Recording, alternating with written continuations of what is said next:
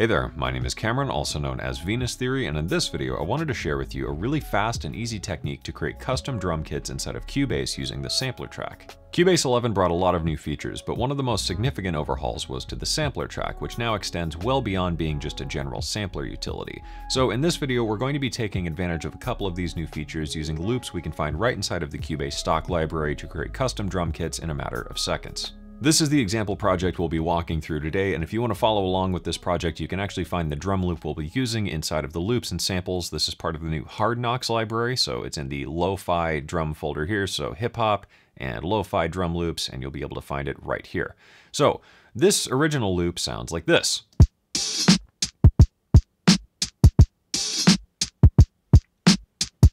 And that's all well and good, but for the beat I was working on, it doesn't really fit, because if we play that along with it, let's just back things up here and tempo warp this to fit along with the beat, you'll hear that it kind of sticks out weird. The beat sounds like this at the moment.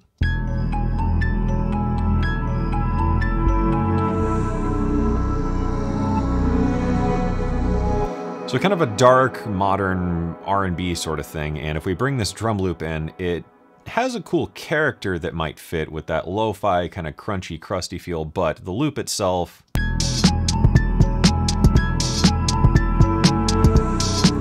not really gonna work. And even if we stretch this to halftime, it just doesn't quite fit.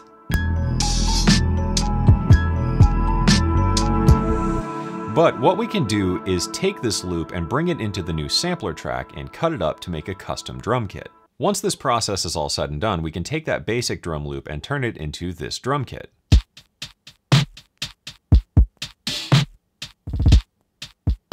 Which then fits in with this track much better.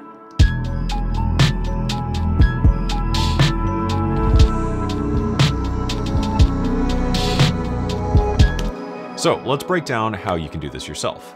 This whole process is incredibly straightforward. So I've added a new sampler track and I've just called that drum kit. Then we're going to take our loop or whatever we want to chop up and drag it onto the sampler track here. Right now this is set to C3 as the root, and if we hold that down,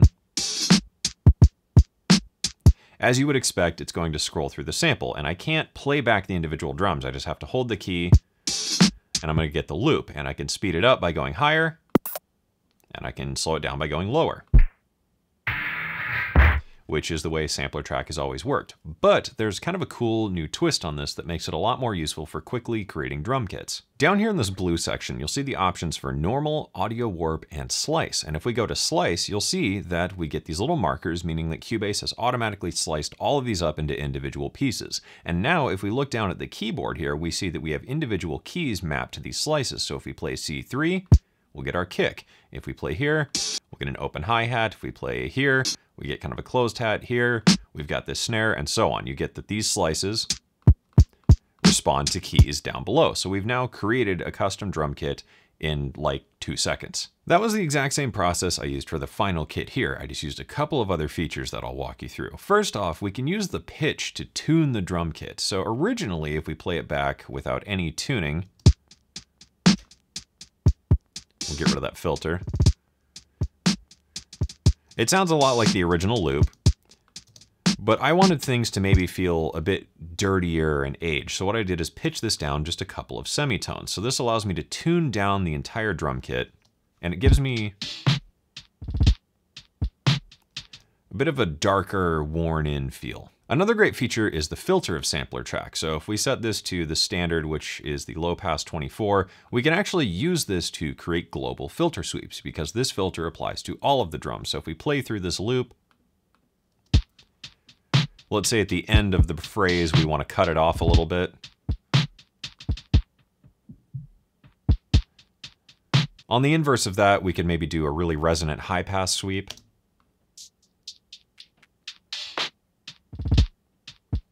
Bring it back up. And I think you get the idea. In this case, what I did is use low pass 6, which is a really, really, really gentle filter with just a touch of resonance, and backed it off just to add a bit more of a lo-fi quality. It's subtle, but once we bring it in, we shave off some of that vinyl crunch and some of the airier bits to get more of a tight, deep kit. One other great technique is to use the filter drive. So if we bring this in,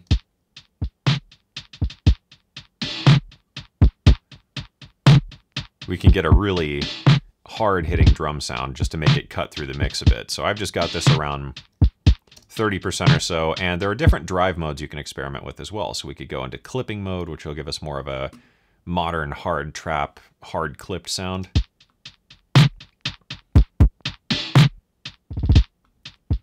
Which might work well. We could just use maybe rate reduction,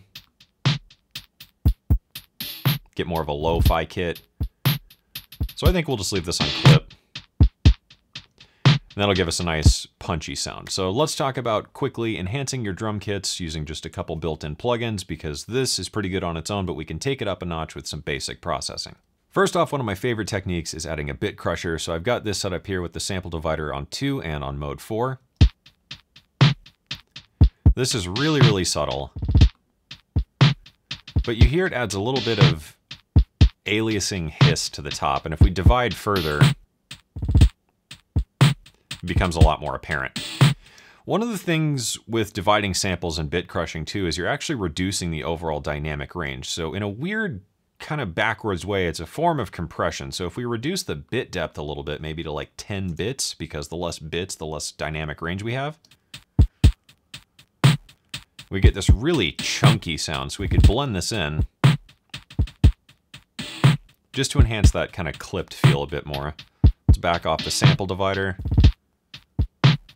And that's a really easy way to make your drum kits hit a little bit harder. Next up, I added Destroyer here. This is a relatively new plugin to Cubase, but this is a really fun distortion. I actually just used this at the default settings, I believe. The only thing I adjusted was the shelf frequency and the tone, and then just mix this into taste. So if we bring it in all the way, that's a bit much. But it does add a really nice aggressive bark to the snare. So we'll just blend this into taste.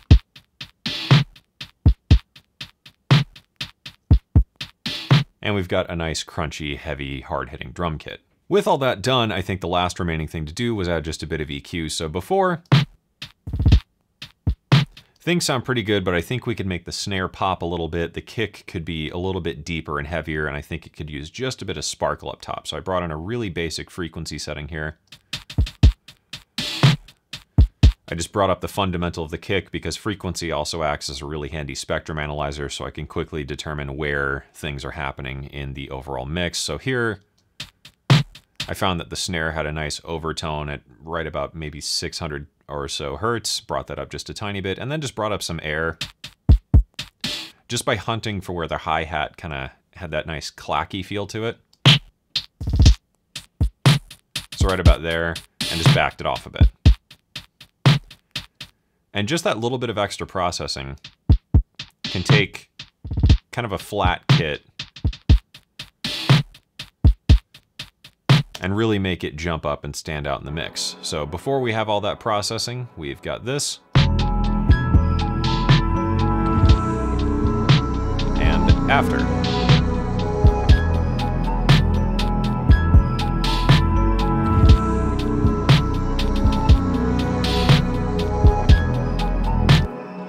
And it's really that simple to create custom drum kits in Cubase using the new sampler track. I think this is particularly useful when you have a new loop library or the built-in library of Cubase or some samples you've got yourself where it's actually a loop rather than individual hits, because you can quickly cut it up and create a drum kit that you can play back with whatever rhythm and flavor you want, add some processing, quickly add some filter drive, pitch it around, and manipulate it without a lot of really tedious effort. It's a very fast way to tweak a drum kit and make it fit your track. And that wraps everything up for this one. So thank you for watching. I hope you enjoyed it. I hope you learned something. And as always, I hope this inspires you to get out there and make something awesome. For more information on Cubase, you can visit steinberg.net. And for more tutorials just like this one, be sure to subscribe to the channel down below.